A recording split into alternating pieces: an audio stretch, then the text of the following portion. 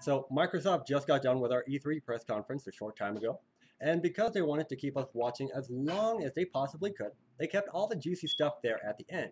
But because I don't personally care about that, I'm just going to give it to you first. One of the big things that they unveiled was Project Scarlett. All of the details and specifications that they unveiled during E3 were touted as being either equal to or greater than that of the upcoming PlayStation 5, both of which we can expect in holiday 2020.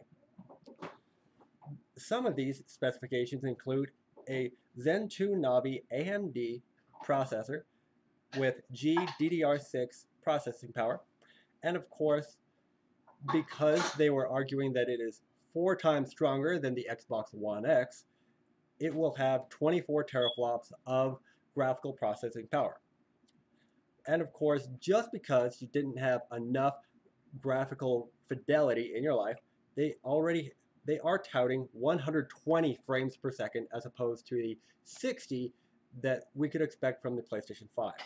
And on top of that, just to match the PS5, we could expect an 8K resolution, a solid state drive, ray tracing, cross-platform play, and on top of that, it is expected to launch with Halo Infinite, also holiday 2020.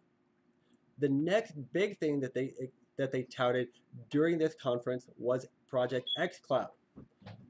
That is, of course, the console streaming service that Microsoft would lead in opposition to PlayStation's PS Now service. That one is expected to launch this October, and it is going to give you cross-platform play, far better than we currently expect from PlayStation. So on top of that, a lot of the game reveals that they touched on during this presentation were arguing for Game Pass usability. And just because they wanted to try to push those sales as much as possible, they unveiled a brand new option for Game Pass subscriptions, and that is the Ultimate version, where you would not only get base Game Pass for your Xbox, but also for the PC, and also Xbox Live Gold, all for $15 a month. Being able to access a growing library of hundreds of games at this moment, with many more games launching on the Game Pass, is something you can't really scoff at. One such is Gears of War 5. That one is expected to launch in September, but there are a few demos and betas we could expect, such as an early release on Game Pass Ultimate, a technical beta test on July 17th, a Horde mode test on August 17th, and for those of you who are able to pre-order or play within the first week, they added a free little DLC for you where you can play as the Terminator robot. Let's see, a few of those game releases include The Outer Worlds, expected to release October 25th. The Bleeding Edge Alpha is expected to launch June 27th. Ori Will of the Wisps, February 11th, 2020. Minecraft Dungeons, spring of 2020. Cyberpunk 2077. Up until this point, it hasn't had a launch window or any kind of launch information at all. But it is expected to launch April 16th of 2020 with pre-orders available now. We've got Spiritfarer, Game Pass at launch with no known launch date. We've got Battletoads, Game Pass at launch but no known launch date. RPG Time, available on Game Pass at launch but no known launch date. And available for the Game Pass PC launch, we have the Halo Master Chief Collection. Next up, we have the Age of Empires 2, launches in fall of 2020, available on Game Pass at launch. Next up, we have Wasteland 2, available on the Game Pass at launch. We have Psychonauts 2, available on the Game Pass at launch, but no known launch date.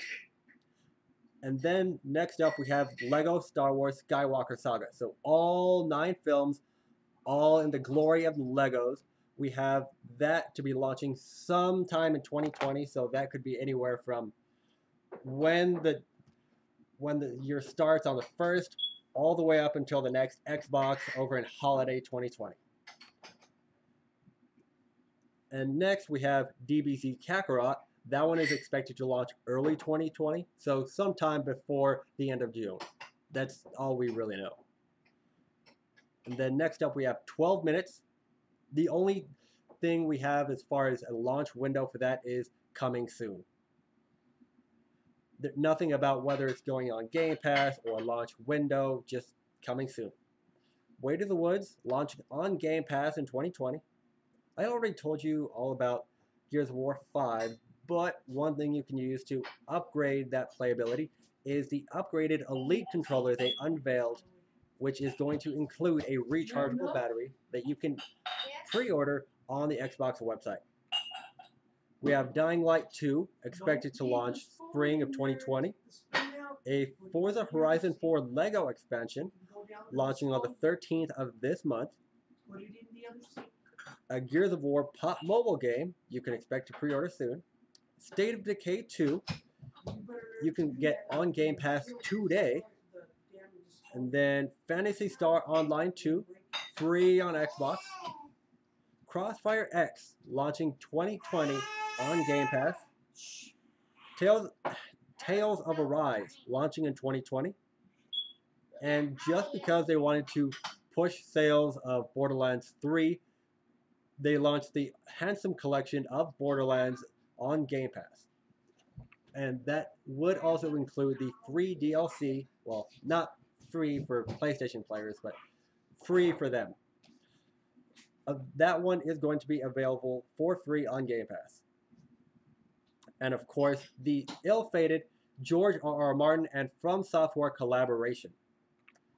That one is going to be called Elden Ring, but no known launch information is available at this time. Because all of this was done in one take, I won't be able to give you timestamps or anything like along those lines like I typically do. So, I hope you guys try to keep along.